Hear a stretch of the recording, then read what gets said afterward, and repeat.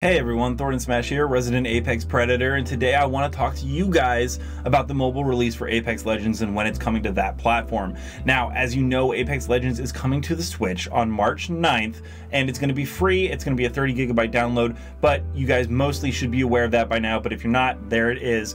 But when is Apex Legends going to be coming to mobile? Who's developing it? And when can we expect it? And I'm going to cover all that today, so let's just dive right into it. Now, the first big piece of news that you're going to want to know is that this game is actually being ported by a studio named Tencent. And in case you didn't know, Tencent are also the guys who went ahead and ported PUBG to the mobile platform. So you can expect it to kind of run how PUBG plays on mobile. And if you haven't done that before, it's not the greatest experience. I'm just being honest. A lot of it is bot lobbies or CPUs that you're playing against. Very little do you actually play against other players, but it does occasionally happen. But Tencent is the developers here, and it's really interesting for one huge reason. The Nintendo Switch and your phone tend to have very similar hardware when porting a game over to those systems. So it's very interesting that Tencent is handling the mobile release, whereas Panic is handling the Nintendo Switch release. And Panic's been known to do things like Doom, Wolfenstein 2, Rocket League. They have a ton of experience when porting games over. So why aren't they doing the mobile version? The most likely reason they're going to be going with a different developer is that they plan on these two games running completely different.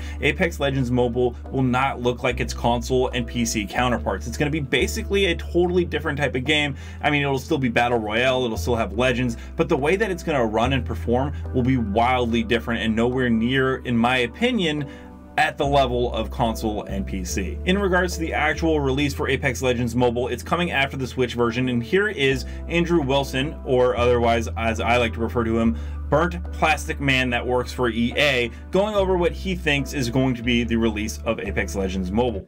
Mobile in particular is a category that kind of spans across all of that.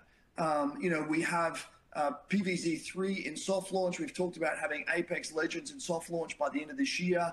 So basically they want to have a soft launch by the end of this year. I would say expect it around October 2021. However, I do want to be abundantly clear.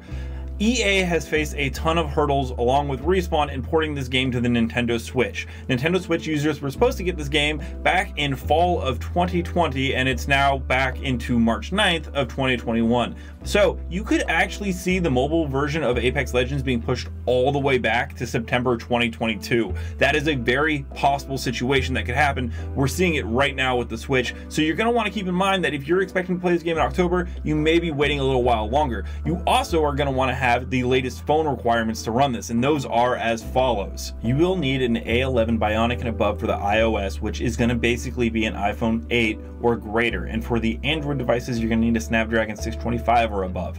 Now if you don't have those phones, you do have until at least October of this year, but it could be all the way to September 2022 like I said earlier. So you have plenty of time to get the mobile platform that you need if you plan on making this a priority game for you to play. Now a lot of you may also be wondering, hey, is there going to be cross progression? Am I going to be able to carry stuff from my current account over to my mobile device or to the Nintendo Switch port?